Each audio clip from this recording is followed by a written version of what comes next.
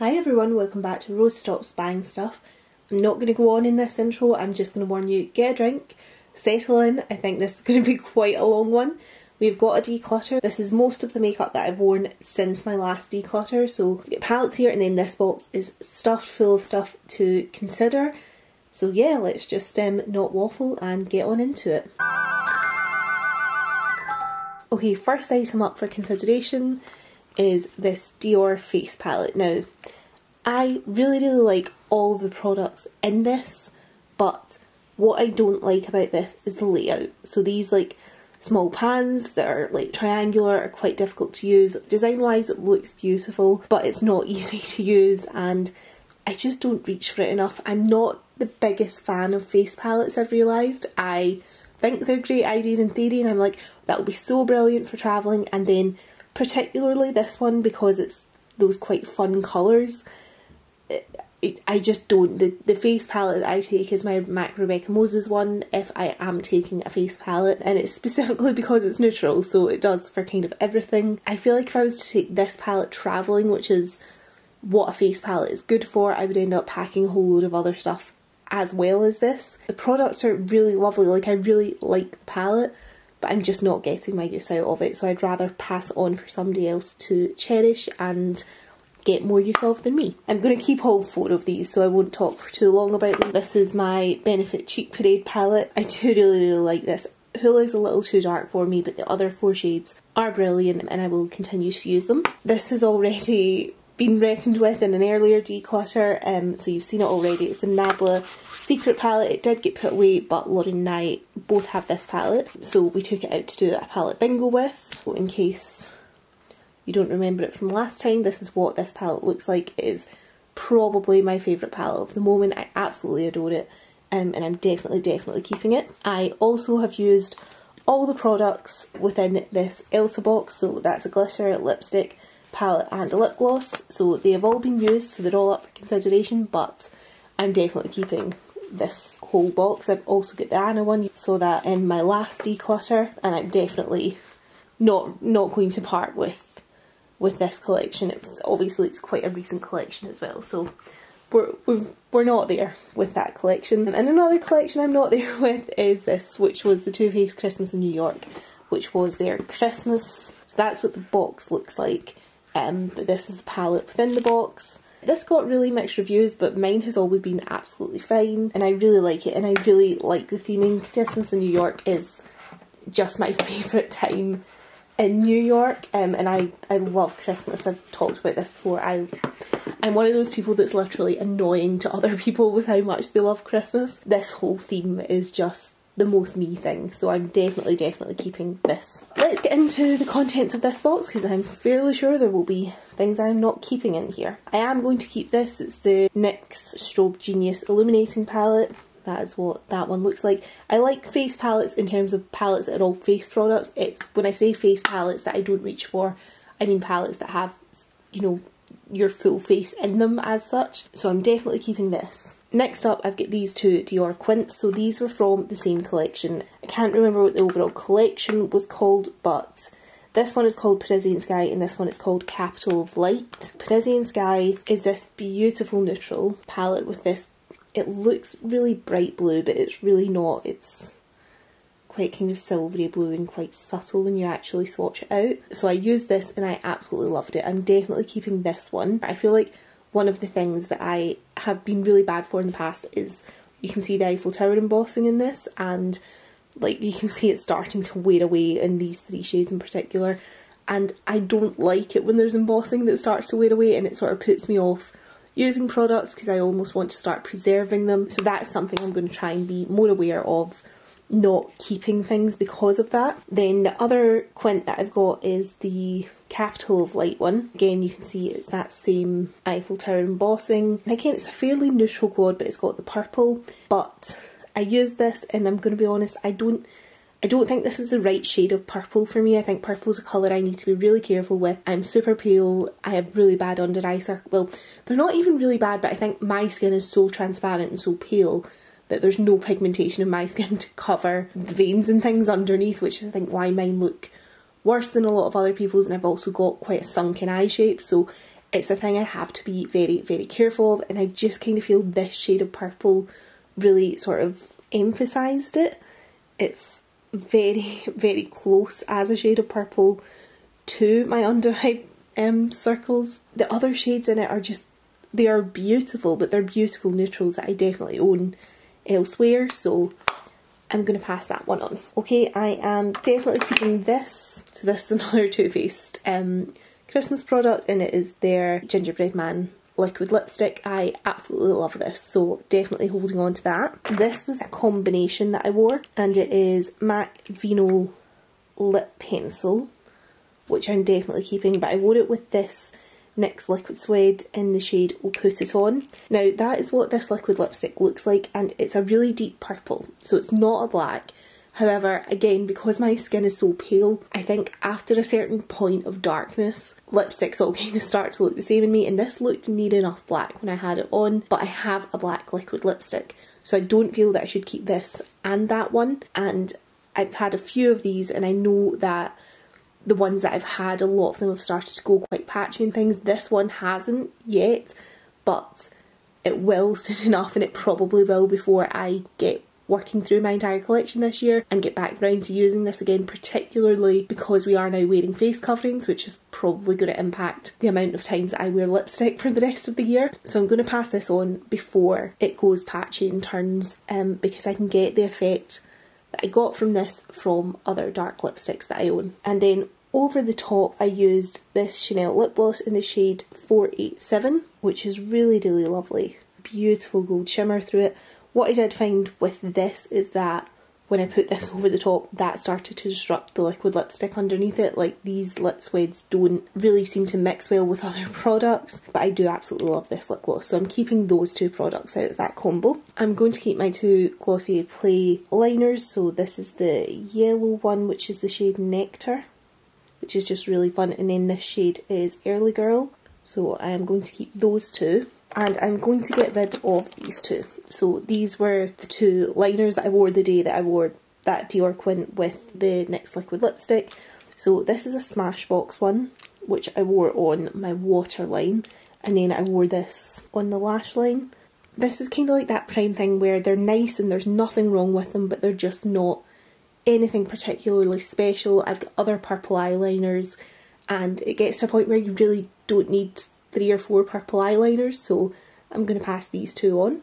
Got a couple of blushes here, which, I'm going to be honest, I'm going to keep all of these. Yep, okay, so let's just go through these. This is a Benefit Sugar Bomb, which is so old. It's in like the old packaging before these were like hinged. But I do really like this one. I like that you can kind of mix it and put different emphasis on each side, so I'm going to keep it until it actually seems to go off, even though it, by all intents and purposes, should have done already because it's so ancient, but I'm keeping it for now. This is MAC Gingerly, which is a really nice sort of neutral blush if you're doing, so I wore this the day that I wore the Too Faced Melted Matte Lipstick, and I had a yellow eyeshadow on that day, so this is like just a nice neutral blush for days when the rest of your makeup's quite strong.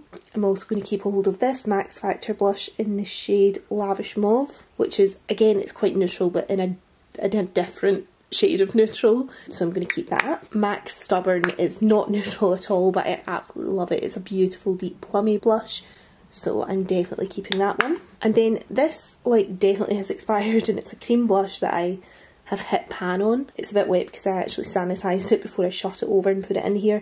The packaging's broken, so I'm like fully kind of waiting for this blush to go off. The truth is told, it probably will go off before I get back round to it, but I absolutely love this blush. It's just so pretty. It's such a beautiful peachy shade. I'm really interested in the new Patrick Ta blushes, and perhaps if I got one of them for my birthday, if I got that and it was kind of compatible shade wise, I might say goodbye to this one. This is Illamasqua Rude, by the way. I realise I've not said that, but I do really, really like this blush, so I'm going to keep a hold of it for now. In this pouch is lipsticks I've already considered in previous declutters and have saved. So I just pulled them out because I want to compare Yash. So I wore this lipstick, which is from the Ciati Olivia Palermo collection and this is in the shade Cashmere.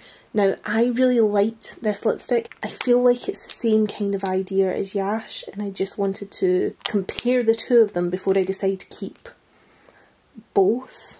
They are actually different, but they're so similar, even though I feel like they look exactly the same on camera. They are like very closely related. They're slightly different, but I don't think I can justify keeping both, and I really like Yash. It's newer in my collection, so I'm going to keep Yash, and I'm going to declutter this one from the Olivia Palermo collection, even though I love Olivia Palermo, so that makes me a bit sad. But yeah, there's no way that I need both those shades in my collection. It's just, that would just be a bit ridiculous, so I'm going to say goodbye to this one. The next lipstick that I've got for consideration is MAC Stay Curious, which is a really, really pretty lipstick. Beautiful neutral that I'm definitely keeping. And another MAC lipstick that I'm definitely keeping, so this is reasonably new. My gran bought me 2 lipsticks from this collection as a gift at the start of lockdown, which was so lovely of her. So this is the shade Can Do, which I just absolutely adore, and I love it's Can Do as in can, the place, so I do love a good pun name. So yeah, that's that one there, and I'm definitely keeping that. This is the Bourjois number 7, which I really like, but actually now I'm a bit like, is it? No, it is different to... I thought this might be similar to Stay Curious, but I think they are different enough to keep both, so I'm going to keep that. I'm going to keep this lip liner from Make Up For Ever, so this is their Artist Colour Pencil in the shade Whatever Walnut, so that's what that looks like, and I'm going to keep a hold of that just now. This is something I am not going to keep hold of, is the Becca liquid highlighter in the shade Opal. It's just too dark for me. It's not a highlighter on my skin. You can see that. That is not a highlight on me. And I'd been like, I don't know why, I'd been like trying to use it up and mixing it into my foundations and all this stuff, and I've just got to a point where I'm like, it's not worth it for the sake of like whatever I get, like $5 or something towards my Reverse Rouge total. I may as well just passing this on and somebody else can use it if they want to. I have got another one of these Stila, so these are the shimmering glows, not the glittering glows. This is the shade Kitten, but as you can kind of see, it's quite dried up, so I'm actually just going to put that in the bin rather than passing it on. This is a blush actually, so this is the NARS blush in the shade Glow, which is a really, really pretty sort of plummy one. That's what that looks. Oh, let me check that against. So this is Stubborn by MAC, which I love. Let me just swatch these side by side.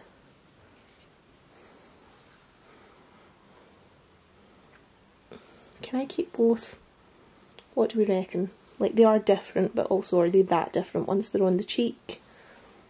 Probably not. I think I'll keep the MAC one and I'll pass the NARS one on. This is NARS Hot Sand highlighter, which I am keeping.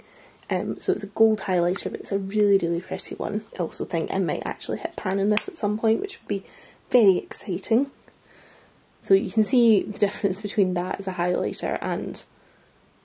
So that's Becca Opal and that's NARS Hot Sand. So yeah, keeping this because I absolutely love it. Definitely keeping the Colourpop Just My Luck palette. Love greens, so this is just an ideal palette for me. And oh, there we go. Speaking of the one face palette that I do actually use, this is the MAC Rebecca. I'd actually forgotten when I said that this was in this because it's taken me so long to get around to filming this. So this is the interior of this palette. So the products that are in this are, the blush is Melba, then the eyeshadows are Orb, Smoked Sepia, All That Glitters and Showstopper, and then the lipsticks are Ravishing and Myth. I don't really use the lipsticks if the truth be told, but I do like this blush and these eyeshadows, and I would actually take this palette travelling, and I have taken it travelling. It's really old. I don't even want to look up when this collection was, because it definitely should be gone, and I probably should actually put this in some kind of project and try and like hit pan and use it up and move it out. But I love this palette. It's the only face palette that I can honestly say I do use, so I'm definitely keeping a hold of that one. Cleaned my hand off for the second time. I'm definitely keeping a hold of This, which is a Marc Jacobs blush, I love these blushes. This one is the shade Lines and Last Nights, the sort of peachy one, and I wore that, I believe, when I did the green eye look with this Colourpop palette. I'll swatch this because I like it so much. So that's the deeper peach shade, and then it's got this lighter shade. So again, similar to that Benefit blush, you can kind of control how much of each shade you get by going in kind of heavier at one end or the other, or you can kind of almost use this shade as like your blush and this shade's a bit of highlight, or you can just swirl them. So if you swirl them all together, you get this kind of shade, which is what I do most often, is mix them together.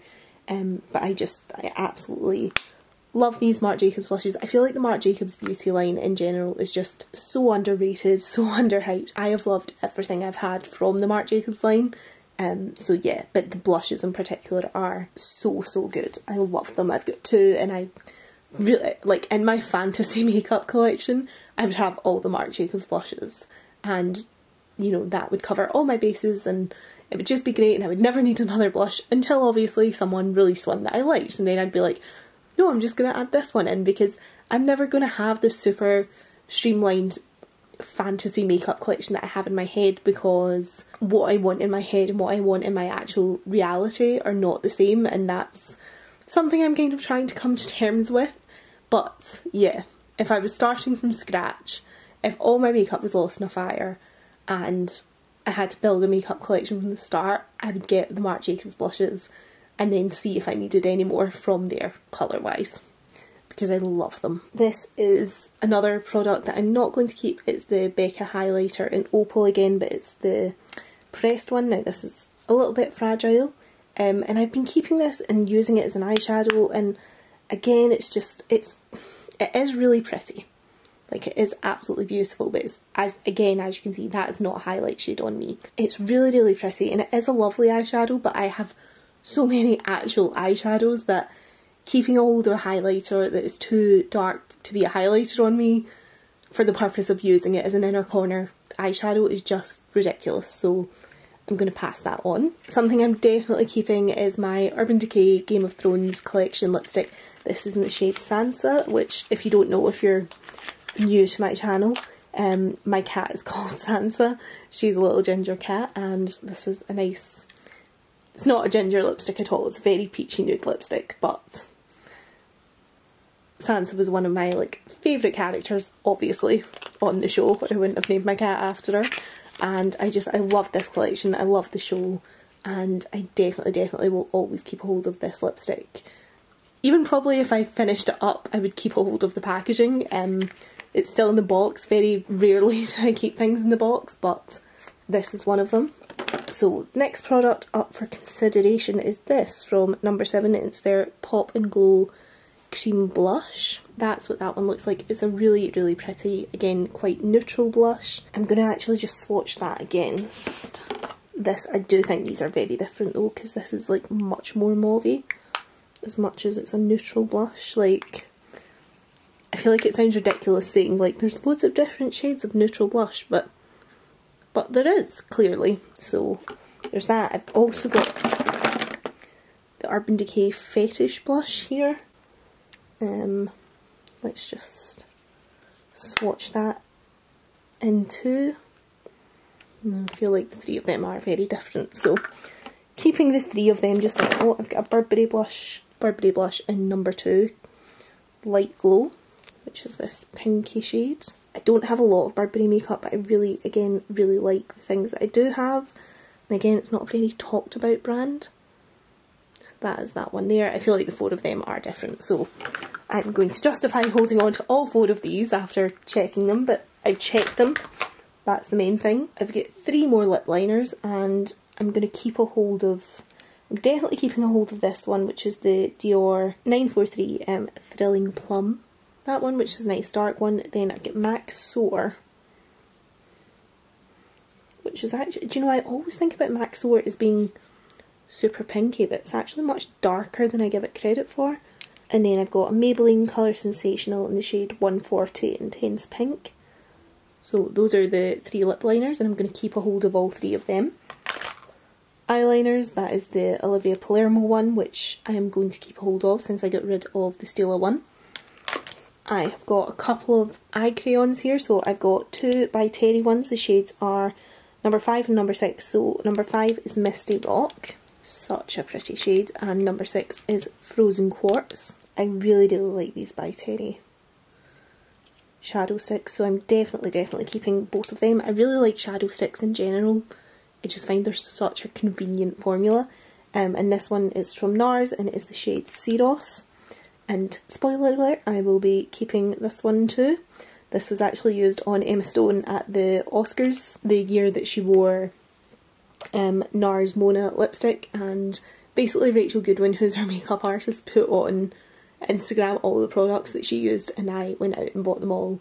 And I love them all. I don't have any regrets over doing that, even though it is definitely an example of the way that I used to shop and how impulsive I was, and like how I would buy full looks, you know, without really thinking about it. But this one worked out in my favour, so yeah, I'm keeping all 3 of them. Some things I'm definitely not keeping are from Bite.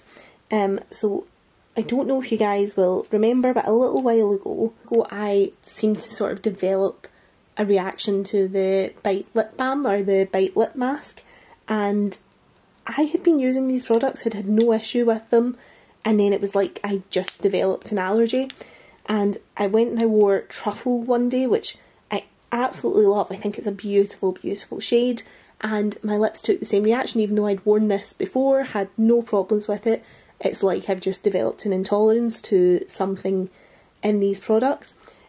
So because of that, I've just decided to get rid of these. So this is the Bite lipstick in the shade Chai. It's just a little mini one, so that was in the Sephora birthday gift along with this, I believe, which is the stick formula in the shade Glacé.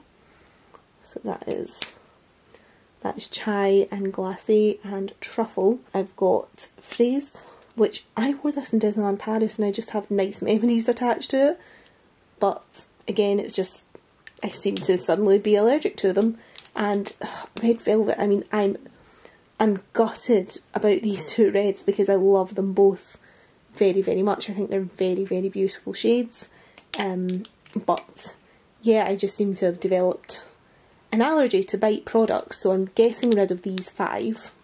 Then I've also got this from Bite, but this is actually, I use this on my cheeks. It's one of their multi-sticks, and this is in the shade Praline. A really beautiful sort of gingerbready colour, and you can just kind of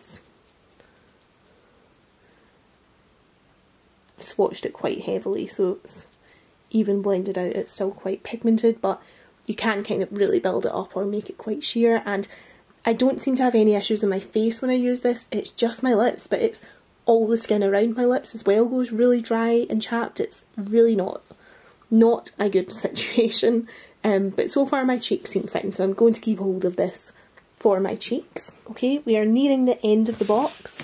So I've got the Balm Mary Lou Luminizer, which is a beautiful highlight that I'm sure you've all seen this a million times, but definitely keeping a hold of that one. Stila Black Liquid Liner. I'm going to keep this for now. I don't use a lot of liquid liner, but I don't own a lot of them because of that, so I will keep this for now, I think. Lip liner, this is the Kevin Kwan. It's just in the shade Medium, so that is what that one looks like. Wait till I actually just going to swatch the makeup for everyone next to it to make sure that I'm not, no, they're quite different. Again, I feel like sometimes in camera things don't look that different, but in real life they do, and these definitely do look different, so I will be keeping both of them. 3 lipsticks here. So the first one is Marc Jacobs Charlotte, which is just a really beautiful pink shade. I absolutely love this. It's one of my favourite lipsticks. And again, as I've said, Marc Jacobs is such an underrated beauty brand, but this shade is just one of my favourite shades in my collection. Then I've got NARS Bet. Oh, this is so beautiful. Look at that. Isn't that just one of the most perfect shades you've ever seen? Absolutely love it. Definitely keeping this one. And then this is another one of the Ciate Olivia Palermo collection lipsticks. This is in the shade Praline, and it's another neutral. I feel like, again, if I want a neutral I would go for MAC Yash, which is a completely different, wait till I get it back out. So it's a completely different type of neutral, but I feel like Yash is more neutral than this, whereas I feel like this has got more of a sort of mauve tone to it that actually makes it a stronger colour, whereas if I want a neutral lip, I want the lip to be the background. So yeah, I'm going to get rid of this one. That's 2 of my Olivia Palermo lipsticks away, that's really sad. So we're down to the last 3 products. Don't feel like this is actually taking as long as I thought it would. So I've got this Bourjois Quad, which is really nice, just neutral tones, super easy to wear, so I'm going to keep hold of that for now. I've got this Dior single eyeshadow in the shade Reflection. So there was like embossing here and the shadow's like worn differently around the embossing than it has where there wasn't embossing, but it's a really, really pretty shade. It's actually like, I basically have to sellotape this almost pretty much every time I use it because it's really hard panny, but it is such a lovely shade, so I'm definitely keeping that. And last is another Dior single shadow. This is one of their pot ones, the Dior Show Fusion Monos. This is the shade 631 Blazing, so this was from a Christmas collection a few years ago now. It's incredibly pretty.